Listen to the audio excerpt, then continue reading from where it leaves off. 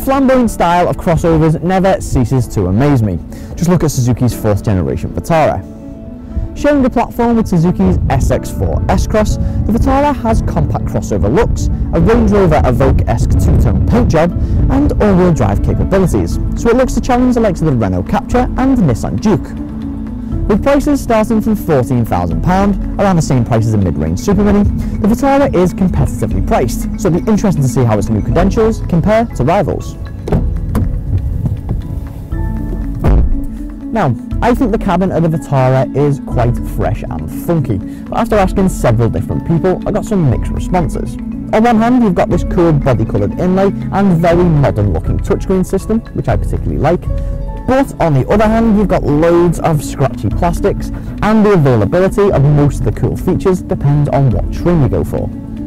Regardless of aesthetics though, standard kit is very impressive with cruise control, automatic air conditioning, DAB digital radio and Bluetooth. Storage compartments are pretty good all round as well.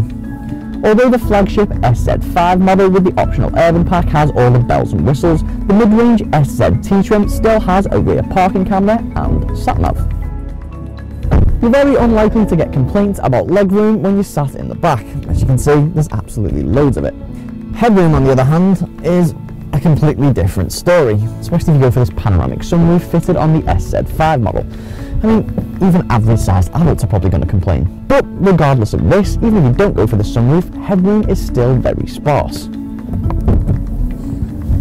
As it's slightly smaller than the S-Cross it's based on, the boot isn't quite as big at 375 litres, but it is on par with most of its rivals. The underfloor storage is good for hiding valuables though, and its ability to offer a smooth loading surface when you fold the seats down is handy as well. But with the seats folded down, you do get just 710 litres of storage space, a fair bit off rivals like the Renault Captur and Nissan Juke.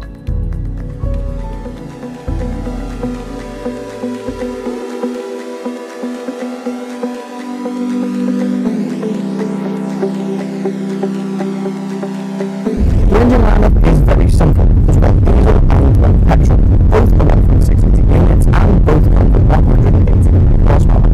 The petrol comes with 5-speed manual and a 6-speed automatic, whereas the diesel just comes with a 6-speed manual. Now, we are driving the 1.6 litre petrol mates into a 5-speed manual, and it does require a bit of wear to get the looks out of it. In fact, the max pulling power comes in just under 4,500 revs, which means by the time you get some oomph out of it, the engine will be making quite a bit of noise. Saying that, the petrol is now carried low revs. Compact crossovers are not really renowned for their driving dynamics, but that's where the Vitara is different, as the steering is very sharp and responsive. The spongy suspension doesn't mean composure is jeopardised in the corners either. If you go for the all-wheel drive system, which does slow its 0 to 60 km per sprint a bit, you do get added traction in the corners thanks to its intelligent motor. You can also flick it into sport mode, and you can actually feel the instant throttle response sharpens up. There's also snow and mud mode, it is self-explanatory really, and if the snow mode gets really bad, you can use lock mode, and this utilises the limited slip differential, and that lets power to the moving wheels.